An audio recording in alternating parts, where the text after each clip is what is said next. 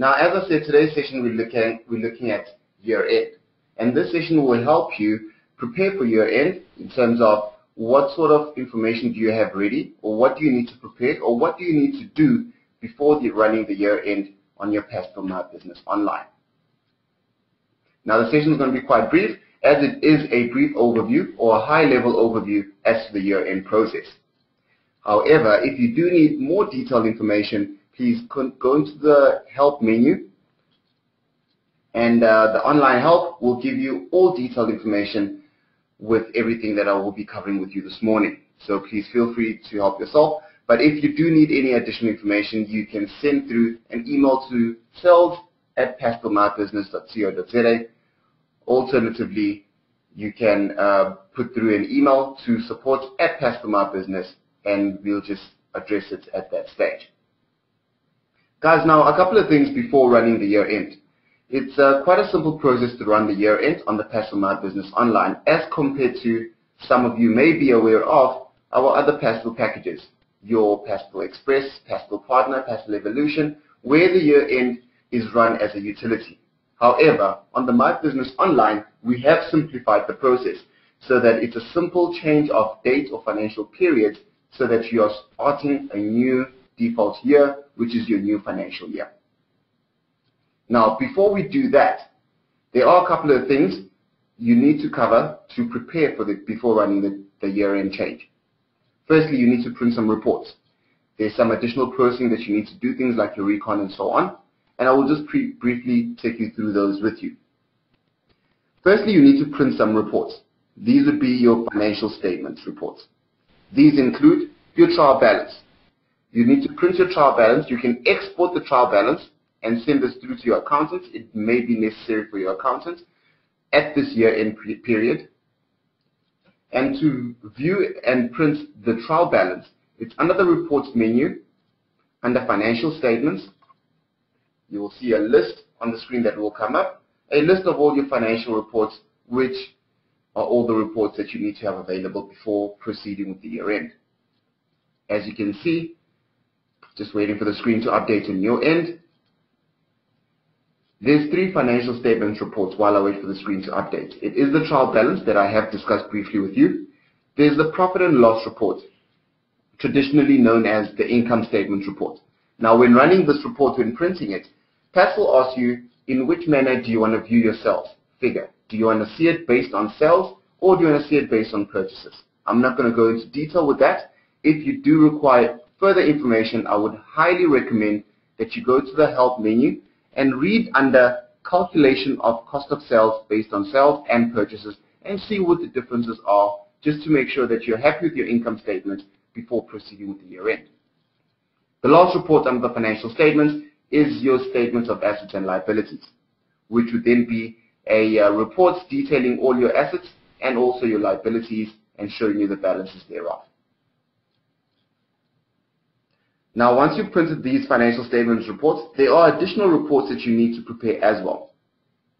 The first report would be your customers' days outstanding, traditionally known as your age analysis for your customers. And to view this report, you'd need to go onto the reports menu and go to your customers. And in your customers options, you've got your customer balances, days outstanding, and that is the report that you need to print. As I said, it is an age analysis, which therefore shows you details or a summary of your customers and the amounts that they owe you in periods. So in current, in 30 days, 60 days, 90 days, and so on. You'll have the report, it's available, it's there, so that you know, as you're running this year end, what is the state of affairs with your customers' control. So guys, print this report, very important. At least you'll have the information there. The other report that you need to print would be your supplier's age analysis. And this will help you be on top of your creditors or your suppliers, knowing exactly what sort of balances you have outstanding with them. And to view your supplier's days outstanding or your supplier's age analysis, it's also under the reports menu, under the suppliers options, and there's the report for suppliers' balances, days outstanding. As I said, it is an age analysis, so it will show you for all your creditors, either in detail or in summary, what you currently owe your creditors or suppliers in current, 30 days, 60 days, and so on. So the report is there, very important report that you need to run. The next report that you need to look at is your item valuation report. And to view the item valuation report, it's also under the reports menu, under items or inventory, and the very last report on the list is your item valuation. Now the item valuation briefly shows you the cost of all your items that you currently have in stock and the quantity on hand, which is, I think, one of the most important aspects of your inventory, so that you know when you're doing your year end, you're starting a new year, and these are the quantities of stock that you have on hand. And should there be any discrepancies, take into consideration shrinkage and so on, then you would need to process stock adjustments to bring your stock in line and then proceeding with the year-end processing. The last report that you need to also view and prepare before running year-end is your tax report. Again, under the reports menu, under the tax options, you can print the tax report, which will show you all the transactions for all the entries that have tax that is either payable or redeemable from your tax authorities. And also you can have a look at your tax payments and refunds, so you can see if you have paid your tax authorities up to date or not. You may need to pay them now before proceeding with the year end. So the tax reports are available. Run the reports and obviously make the right decision before proceeding with the year end. Great, guys. Now we've got all our reports. We've printed. We're happy with our reports. We move on to the next step. Things that you need to do before running the year end. First and foremost is doing your bank reconciliation. Now the bank reconciliation is quite imperative because you need to run through this process just to make sure that the transactions and the balances on the Pastoral My Business online bank accounts balances to that of the physical bank accounts with your bank institutions, be it your ABSA, FNBs, and so on. And to do the reconciliation, it's under the banking menu, and select the option to reconcile banks and credit cards. Now, if you have more than one bank account, you would then need to reconcile all the bank accounts that you have, so that you're starting the new year with the bank that has been reconciled correctly. As you can see on my list of banks, I've got 3 bank accounts: my current account, my petty cash, and my savings account. So just go through this, reconcile the petty cash also, just to make sure that you're starting the new year with the petty cash balance that is actually physically available in the petty cash. And the other thing that I have touched on is also doing your stock adjustments. If your item valuation report does not correspond or balance out to the actual quantities of stock that you have on hand or on your shelves, then you need to do your stock adjustments. And to do your stock adjustments, you go to your item menu and select your item adjustments. Now, when doing your item adjustments, this will be based on your item valuation report. You need to go through each and every single item that you don't agree with and do the adjustments accordingly, so that when you start the new financial year, you've got the right quantities for the new year.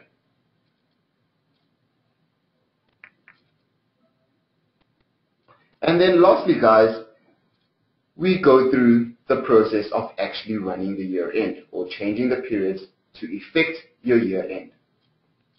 Now this is under your company menu. So if you click on the company, under your manage companies option,